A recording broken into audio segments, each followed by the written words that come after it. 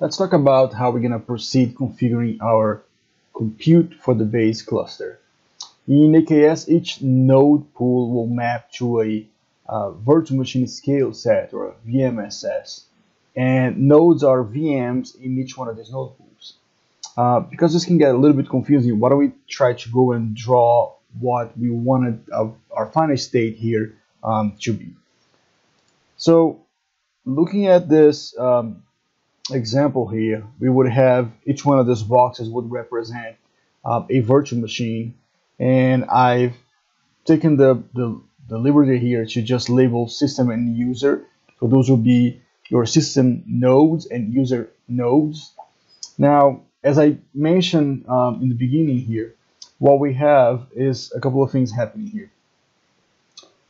The system nodes, or again running on VMs, are part of a VMSS. So this is a virtual machine scale set.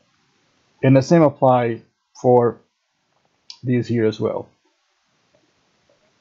You can see that throughout the document and the implementation, we will be mentioning the different either node pools, or sometimes we will reference them back to the virtual machine scale sets.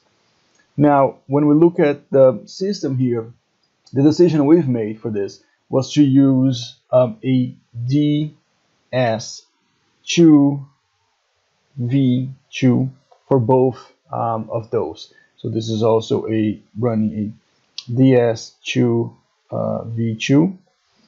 That's enough for you to it's enough to accommodate all of the requirements and all of the pods that are part of the cube system. You could try to tweak this, but for the architecture that we have, that's what we're going for. Now, in the user node pool, it's where you're gonna see a lot of difference here. Now, there's a segregation between running pods that belong to the system itself. You will find some of them in the cube system namespace if you run cube control against the user nodes. But the user nodes, what we have there is a different size. So we're going for and here is a DS. Now it's larger than the previous one. We're going to go for DS4V2. Then of course this applies for this as well. So this is DS4V2. And the key here is that you want to maximize the amount of pods you can schedule on the user nodes. So we're looking into minimizing the footprint of the number of nodes that we have, at the same time balancing how many pods we can put it in there. So that's a math that it depends on the workload. For our use case, again, with DS4V2, the other thing we took into consideration is that for each one of these user nodes, so again, for the VMs here, the max amount of pods is 30. So if you'd have a pod running here, a pod running here, the max amount per VM here per node is 30. You can change that number. You really need to understand what you're doing when you do that, because that will likely impact performance in unexpected ways. For instance, one of the things that could happen here, you'd have issues with either CPU, networking, storage, and whatnot. So there is a math in here. This is not an infinite resource that you can just carve out. There are reasons why we would go with some of these numbers. So we're leaving these at 30.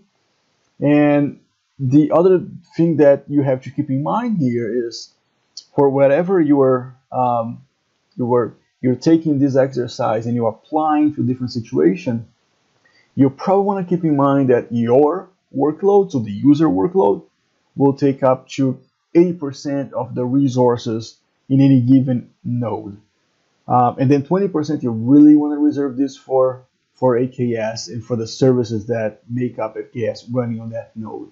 So an 80 to 20 ratio here.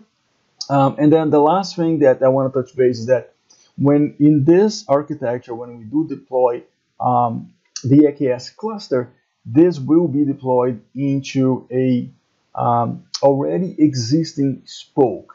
So the spoke will be there with a VNet, and then we're going to deploy this resources for our AKS cluster in that spoke.